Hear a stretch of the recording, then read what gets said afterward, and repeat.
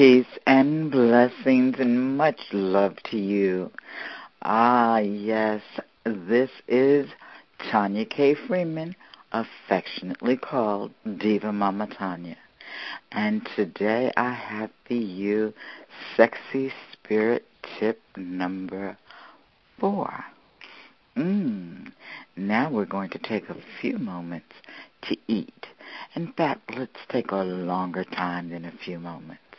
Let's really relish in the nice, juicy taste of orange foods. Orange for the sacral chakra. Yay. Now, oranges. Juicy, sweet oranges. That's something that you should be eating. You know, when you're opening up the sacral chakra area, you want to eat and indulge in foods that are that color. And, of course, we know that oranges are what other color? Okay, no, seriously. Okay, you have your oranges and you have tangerines and tangelos, peaches. There's nothing like a ripe, sweet, juicy Georgia peach. Apricots, cantaloupe. Now let's go into some other orangey foods here. That's what I gave you. Oh, wait a minute. We have persimmon. Those are so pretty, aren't they? Yes. Bite into a persimmon. Okay. Now let's go into the vegetable side of orange. You have your orange bell peppers, although I think some people say peppers are actually a fruit.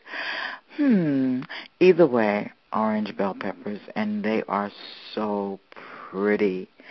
Cutting those up and putting those into a salad or, dipping it into some nice, some spinach dip or some other kind of dip. Tasty, tasty orange bell peppers. And then you have pumpkin. And there's squash, some of the squash is orange, so you can get that. And carrots, those are really good for you. The eye. It represents the eye. Okay. And sweet potatoes. Delicious sweet potatoes, the color of sunrise and sunset. You can sprinkle a little cinnamon on them too, put some nice butter. I like butter. I like real butter, okay?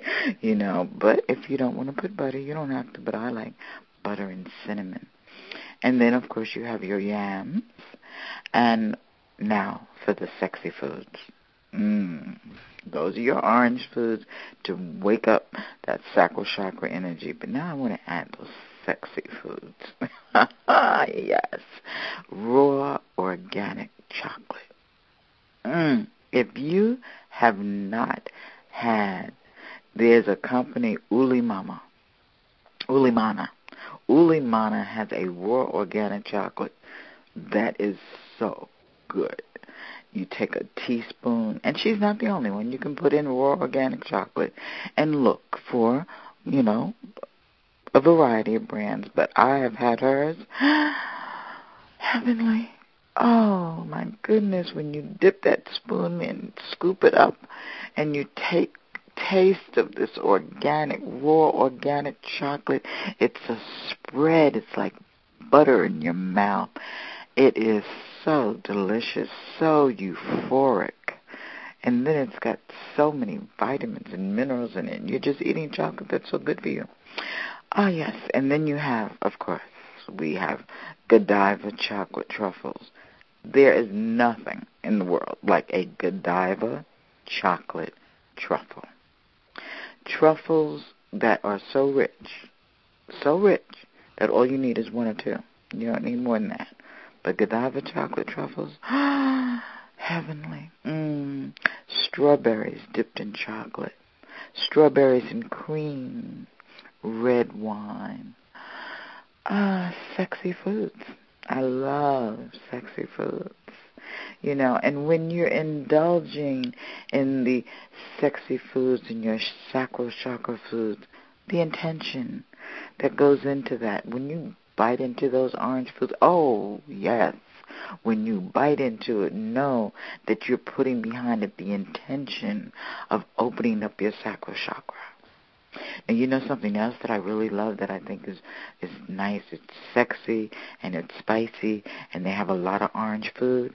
East Indian food. Yes. You know, they cook with saffron and curry, but they also have a tandoori chicken. Oh, my word. And it's nice orange. Rich color orange. But there are other things that they have. If you don't eat chicken, you might be vegetarian. So if you don't eat chicken, you don't eat flesh, you know, there's other things that are orange that are East Indian that you can choose from. If you haven't tried East Indian food, go explore. Awaken your taste buds. Oh, absolutely. Delicious. The way they mix those spices together. Okay. Now, here's another sexy food for you. My husband makes this for me. I just love it. I call it Sadaka coffee. Okay.